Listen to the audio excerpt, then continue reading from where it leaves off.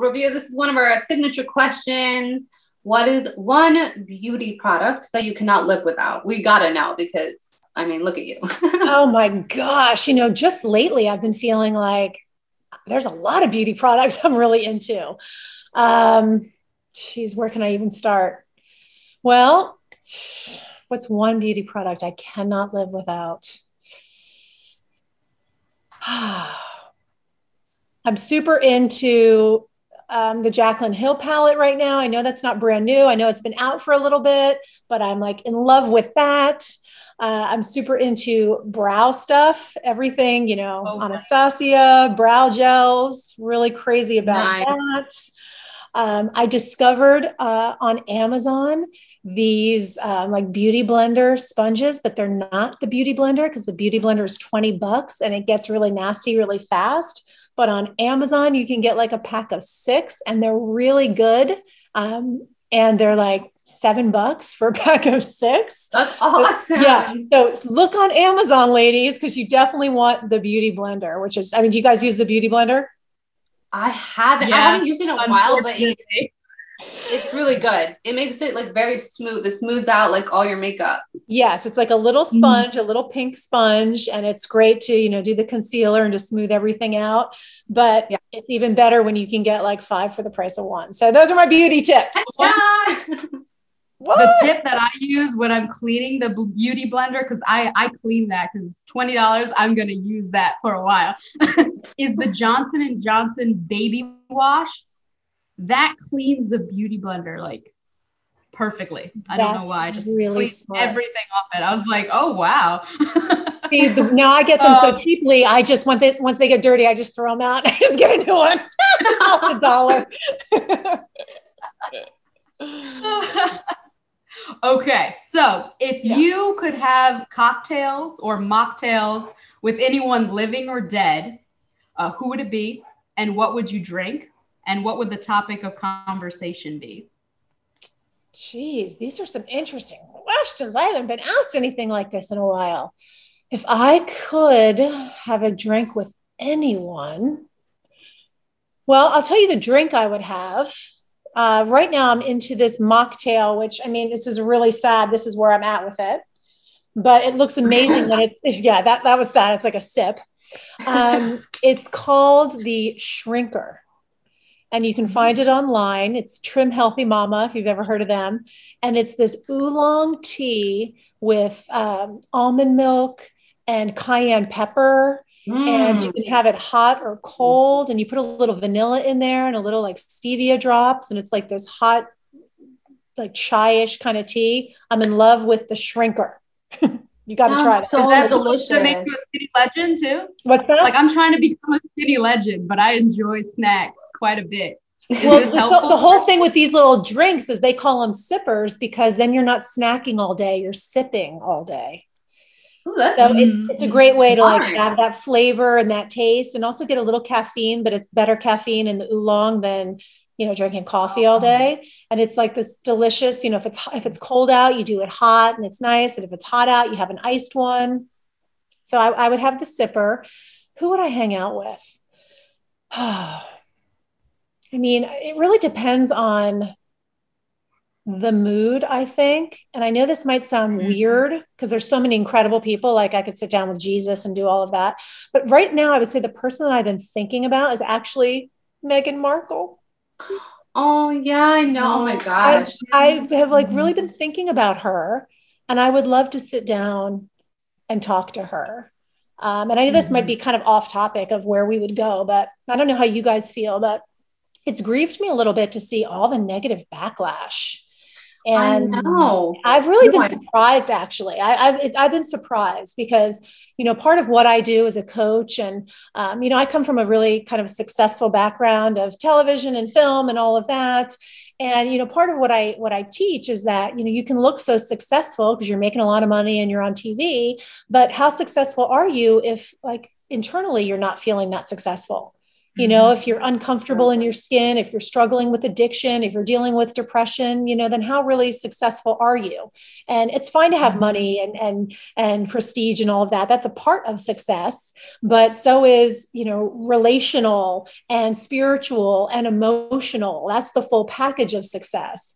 So, you know, all that to say, coming back around, I've been surprised when I've seen things on social media, how so many people are being so harsh and saying, oh, you know, they've got millions of dollars and they're complaining. It's like, really, are we that superficial that we really think that just because someone has millions of dollars? I mean, I personally think she was so vulnerable and like, just like really put it out there.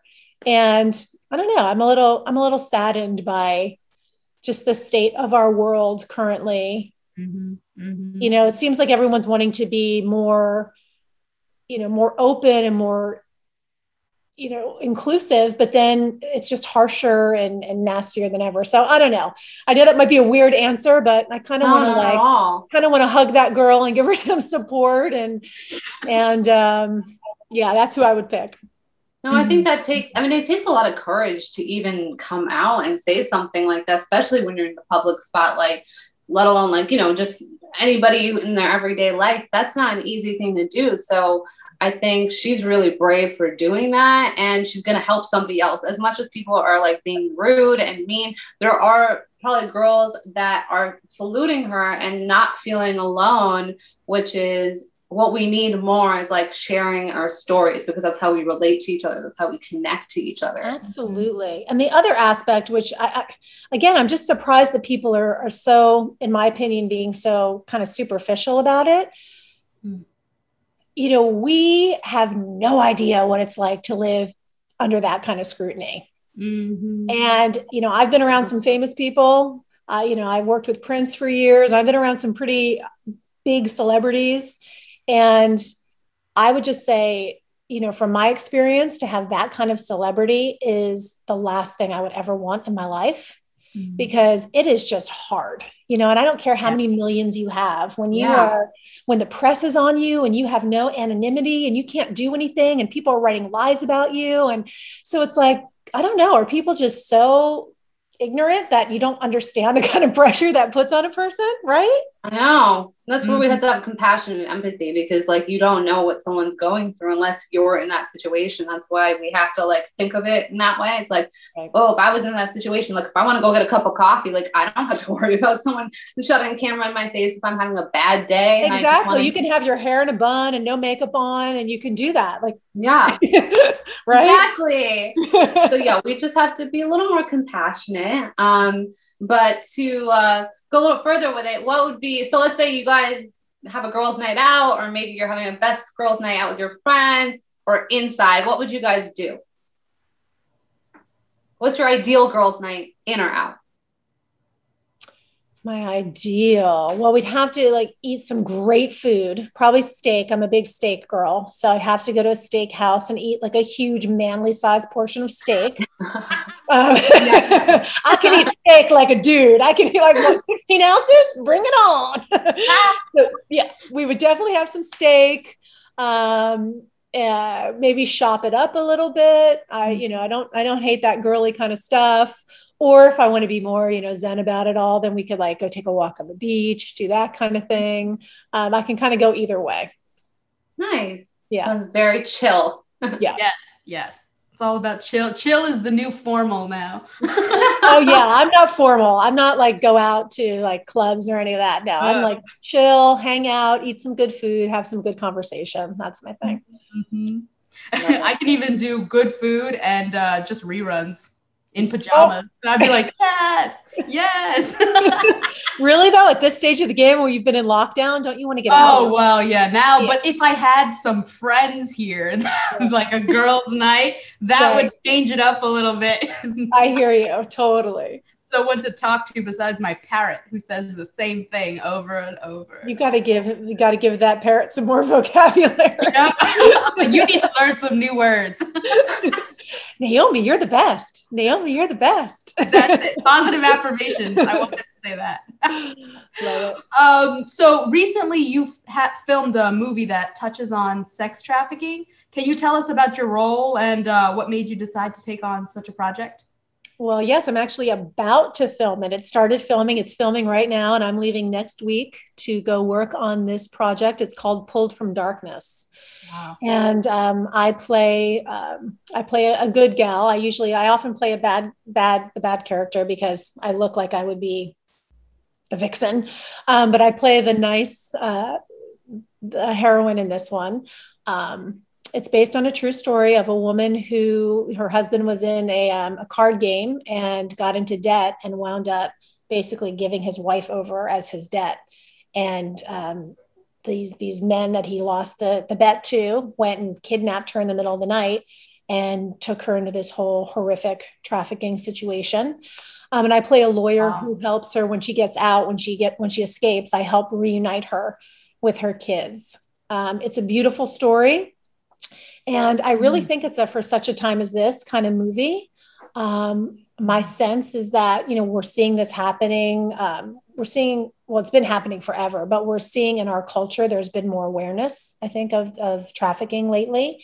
And I think there's going to be a lot more, actually. I think a lot of things are going to be uncovered in the months to come. I think there's going to be more of a spotlight on this topic. I think a lot of us think it's maybe something that happens, overseas, or we don't recognize how prevalent it is in every community and even in affluent communities. And it's just like a hidden underground topic that is now coming to light. So I'm excited to be a part of this movie, and we'll see, what kind of impact it has on the culture. Wow. Yeah. No, I mean, I think a lot of more TV shows and movies are going to be coming out like that because it's very real. And I can't wait to see it. I mean, when is it coming out? I'm not sure actually, but I'll let you know. Yeah, definitely. Now, so probably the end of the year, the end of 2021. Okay. That's pretty, well, almost a year, but time flies, right? It's been flying by. So Robia, we have to talk about Buffy. I know you probably get this a lot. I'm sure everyone brings it up. Yeah. But what was the audition process like for Jenny Calendar? Do you remember? Like, was it an offer? Like, tell us about it. I was, sent the script to go audition for the show. The show had not yet been on the air, only the movie. So I, had an idea about the movie, but no idea about the show. Because my character was in the very last episode of season 1. So they were just filming it. It hadn't gone onto television yet. But I do remember as soon as I read the script, thinking, wow, this is really good. This is really well written. It's so smart. It's so like sassy. And I just loved it. I loved the character. I loved the script. I went in and read and sorry, is that let me turn off this so my mail is not making sounds. Okay, I'm back. Just always working, talking and working. So I went in and read for the casting director. They had me come to a callback, and that's when I met Joss. He was there, and I read with Giles, who was my love interest on the show, Anthony Stewart Head. But I had no idea who he was. And in my scene, when I read, it was Jenny and Giles, I was talking to Giles, and I thought I was talking to a student because I was a teacher. So I thought I was talking to like a 14-year-old. And so I did the whole scene with that kind of tone, where I was like more authoritative, where I was a little bit commanding and demanding and in that role. And then I went and I was reading with him, and it just kind of shocked me because I didn't put all that together, but I just kept that same kind of thing, like that I was sort of in control of the situation. And it worked. We had a great little banter, a little cat and mouse. And then they called me and offered me the job. And I think it was just supposed to be for that one episode, but they kept calling me back. So it turned into a lot of episodes. Yeah. And the chemistry between you guys was so, so good. I mean, like you just were like rooting for them. And, do you guys still stay in touch? Do you stay in touch with anyone from the cast? We did for a while because the show was such a cult classic hit, and it still is. I mean, it's incredible the longevity that this show has had, even though it's been off the air for like 20 plus years.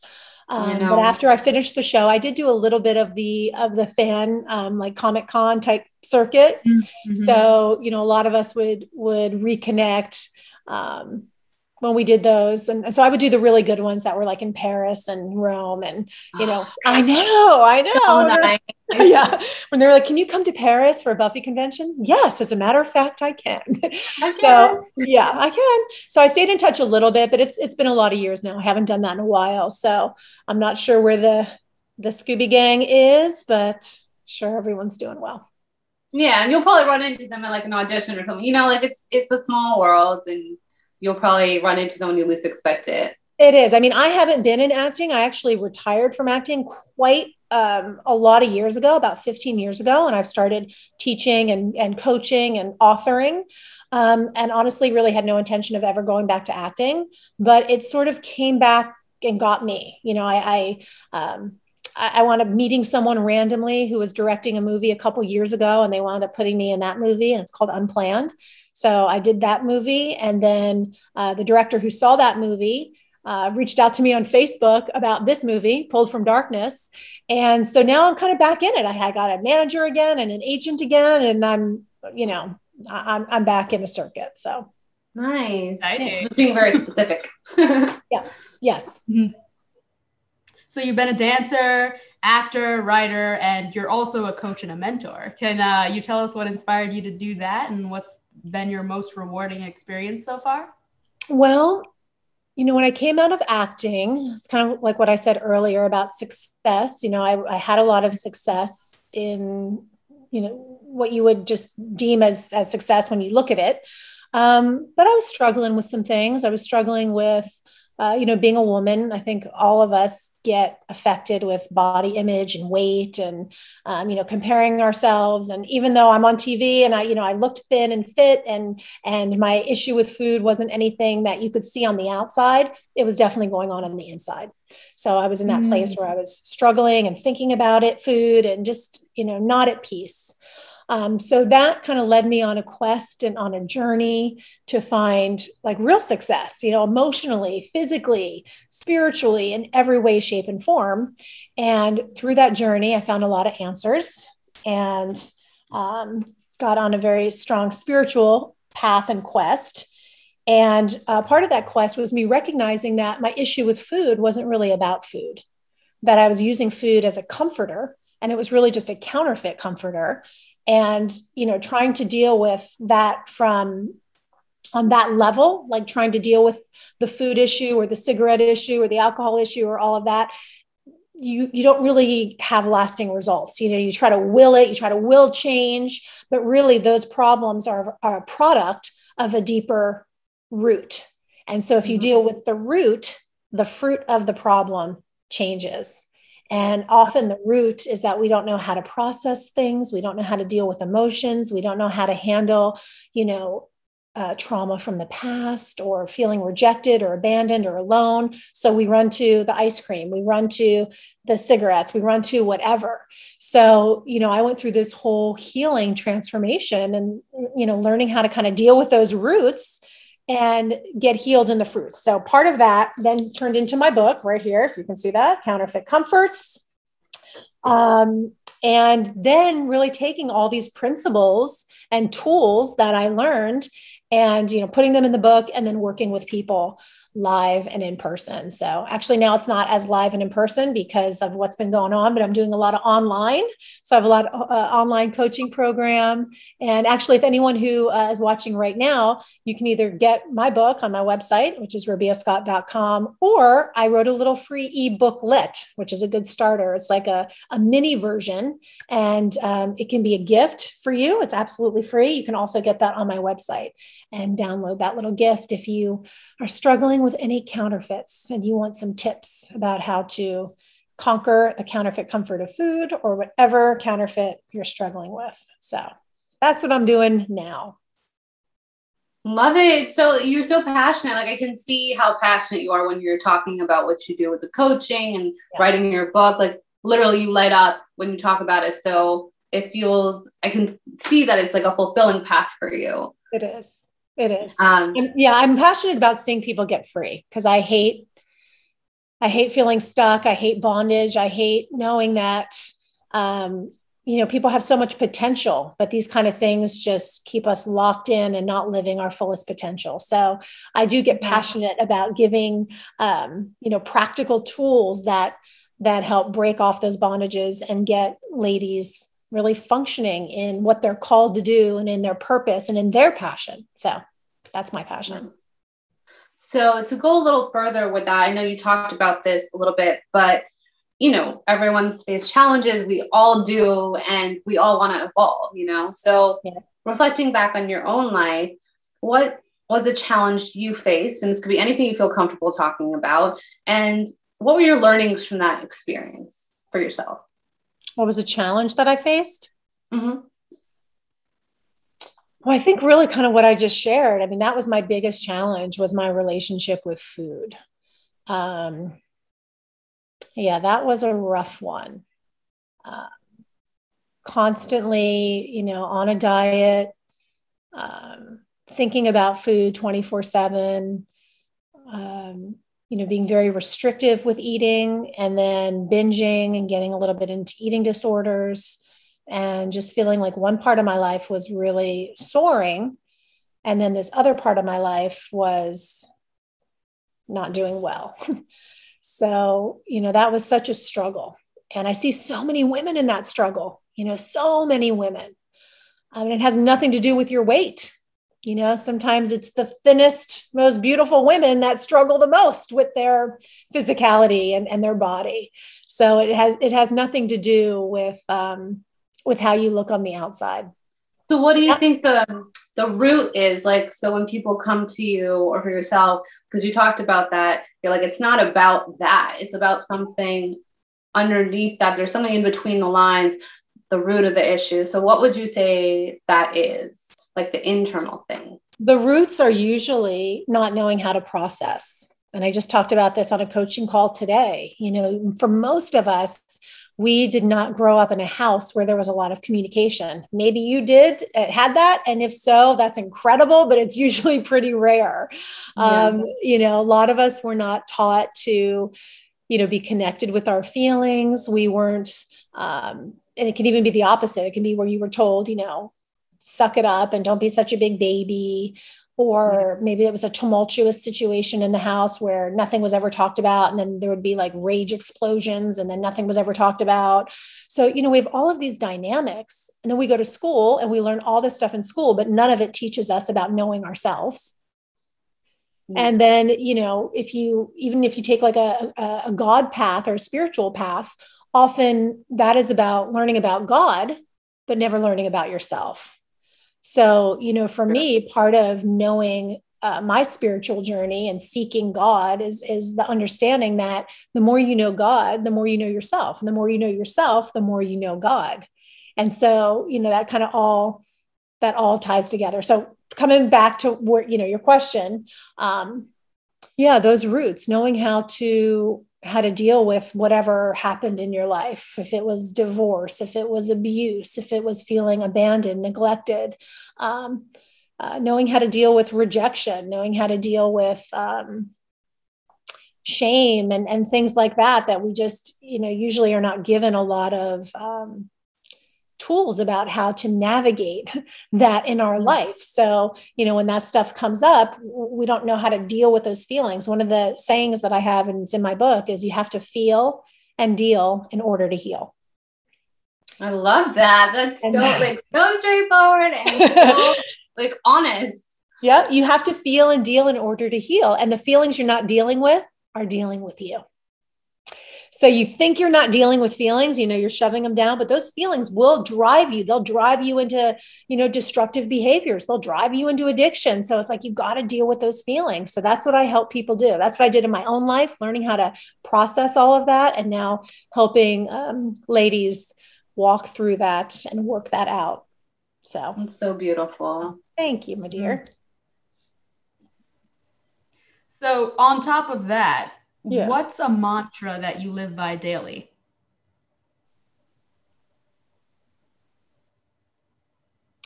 Gosh, it really depends on the day. It depends Top on the three. day.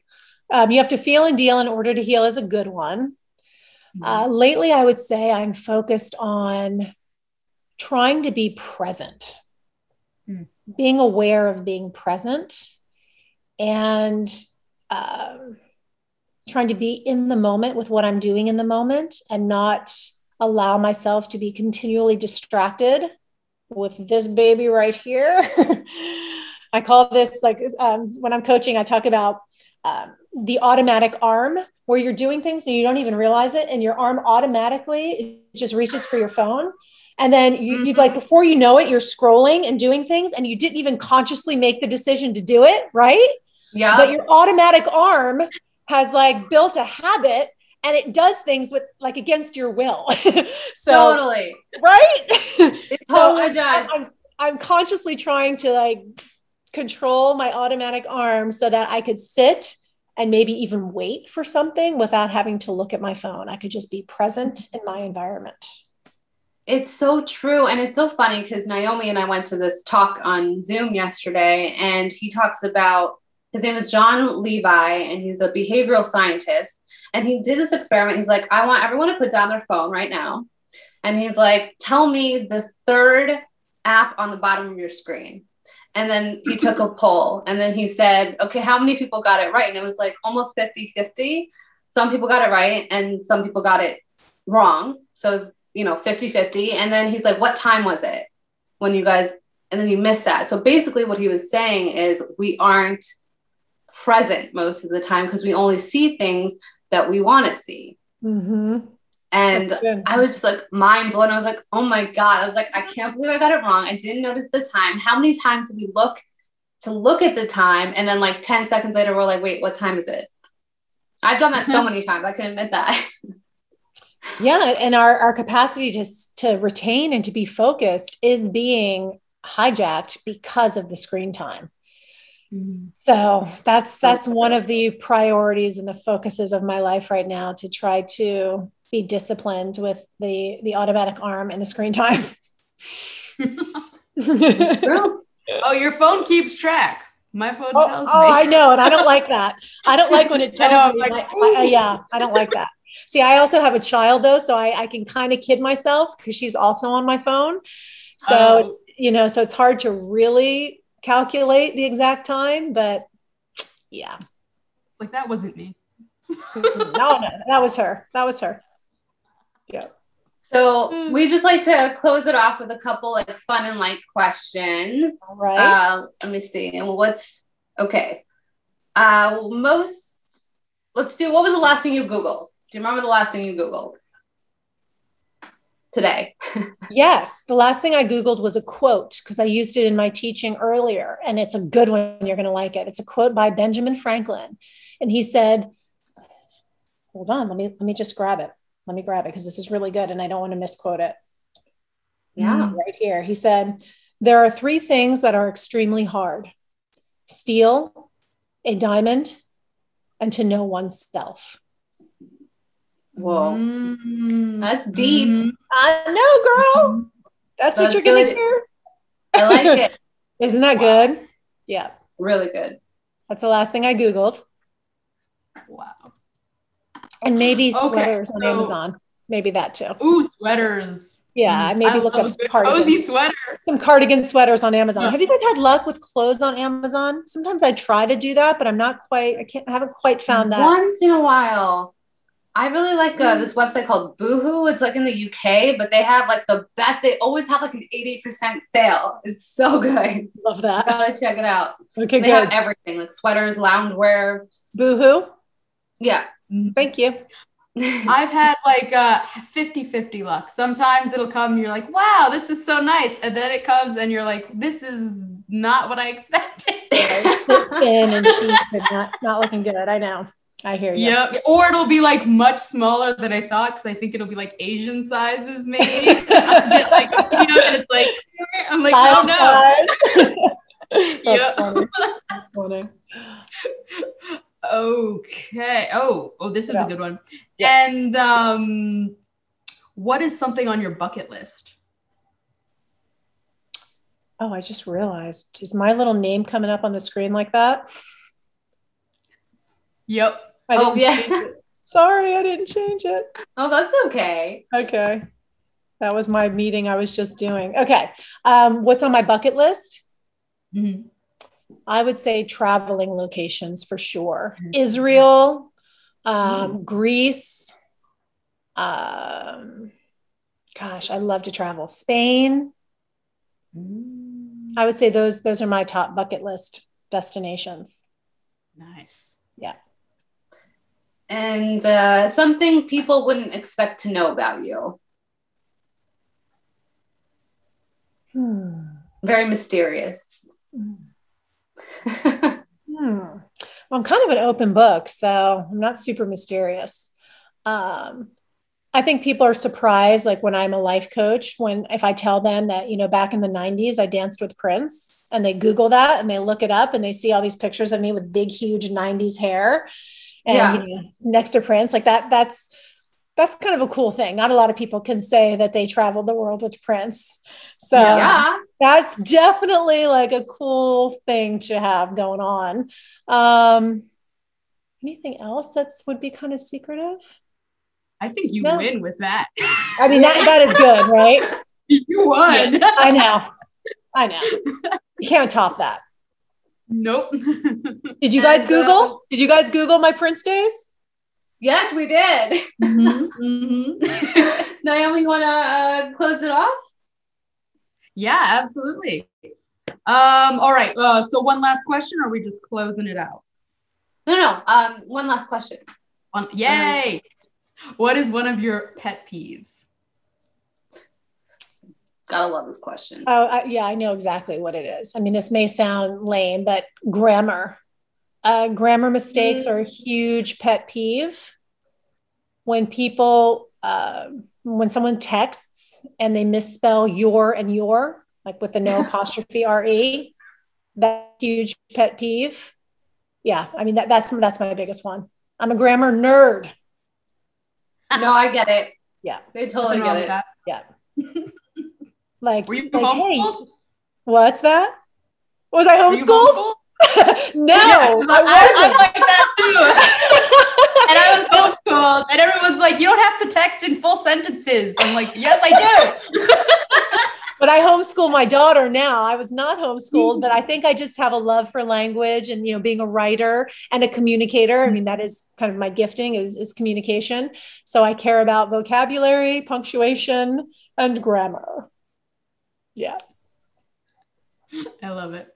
Well, thank you so much for being here. I feel like we could talk to you forever. Thank you. I know this was easy breezy and fun. Yeah. Super fun. Well, thanks, ladies. I'm glad to get to meet you, and I will definitely fill you in on movie details when I know more. Yeah, definitely. Good luck. And yes, good luck. Enjoy it. Thank you. It'll be fun. All right. Bless you, beauties. Bless you.